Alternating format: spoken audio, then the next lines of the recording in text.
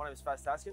I work as a ramp safety coordinator at Sydney Airport. My day-to-day job is basically looking over serviceability and safety throughout the airfield, and especially on the ramp. So we look over safety of people, our stakeholders, our aircraft especially, our bays, making sure everything is basically safe and compliant. First thing that I like to do, especially in the mornings, is we do a serviceability inspection, especially on taxiways. So we'll have a drive through taxiways, we'll have a look. Any sort of FOD, any sort of payment fails or what it may be, we'll obviously find them and we'll remove them, eliminating any sort of threat to aircraft and other personnel.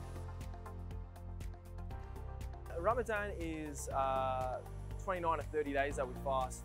Not being able to eat from sunrise to sunset is hard on its own. But sort of thinking about the people that don't get to eat even after sunset, it sort of hits home, and it's really understanding and taking into consideration what people don't have and being appreciative of what we do have.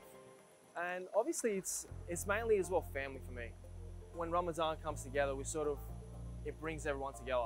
It's an amazing month. Working in the environment that I do shift work, and it can get hard, but my supervisors and managers, they're always very accommodating. But it makes it a lot easier. And I feel that's the thing about Sydney Airport is, no matter what you are, no matter where you're from, what your belief is, you are always welcome with open arms.